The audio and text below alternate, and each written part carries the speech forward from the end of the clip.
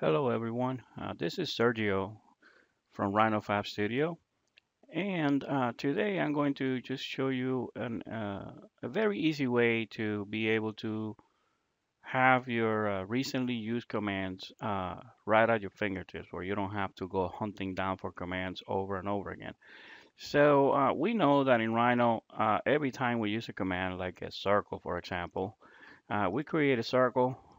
And if we want to do that one more time, another different circle or repeat it, we either we hit enter. So we right click, or we press the space bar, or we press enter, right? Any one of these will repeat the previously used command. But let's say that I did use the circle. Now I use rectangle.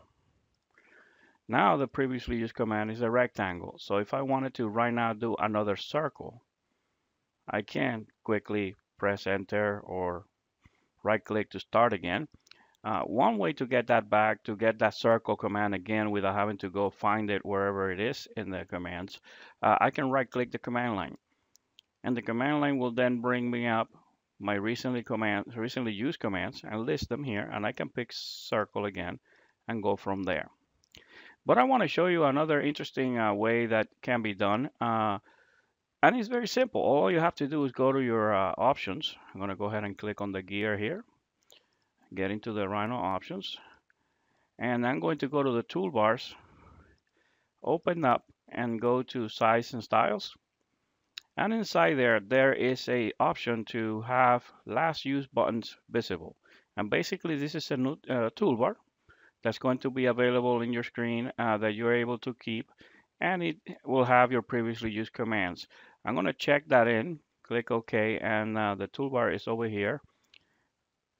And for example, what I'm going to do is I'm going to place it right underneath here. And I can bring this down because it doesn't really need that much space, maybe just 2 rows. There we go, that's good enough. Okay, so now look at that. I have my recently used commands right at my fingertips. If I do circle, there, circle is the first one. If I do a surface from, let's say, a planar surface right here, there, now plane is right there. So if I need to do a circle, I can just go over here and click, and I got the circle again. If I need to do another rectangle, click, I got a rectangle. If I want to extrude a rectangle, here's extrusion. I recently used it, so there it is, the extrusion. So now this little toolbar here keeps updating itself with new commands as I use them, and I don't have to be hunting them down if I need to repeat a command. They will all be listed right here. Hopefully this will you guys can find this helpful. So enjoy.